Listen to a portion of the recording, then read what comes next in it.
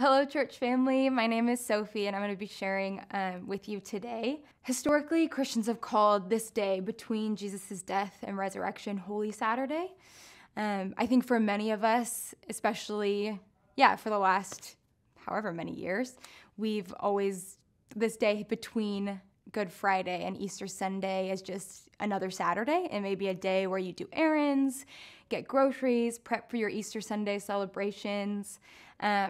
But I think this isn't the story of Scripture. I think when you go back and look, you see that there are some key events that go on this day. There's not a ton, but it's very clear that this isn't just another Saturday. I think a piece of this is because we know the end of the story. We know that Jesus conquers death, that victory is won, but why not just get through it? Why not just move on? Why not get to Sunday, get to celebration, sing the joyful songs, do those things?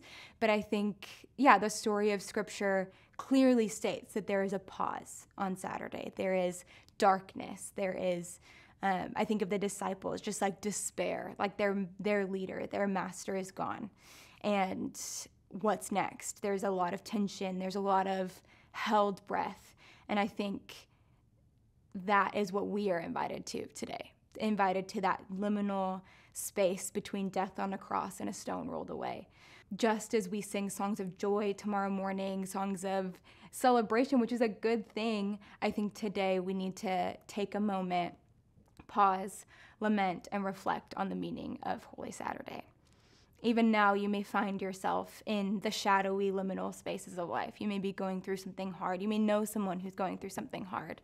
And I just encourage you not to rush from this space, not to rush through the pain, not to rush through the suffering, and trust that the Savior is here walking with you, that there's grace for these spaces, for the knowing and the not knowing, for the holding of tension, for the resting, even if you don't know what is coming next.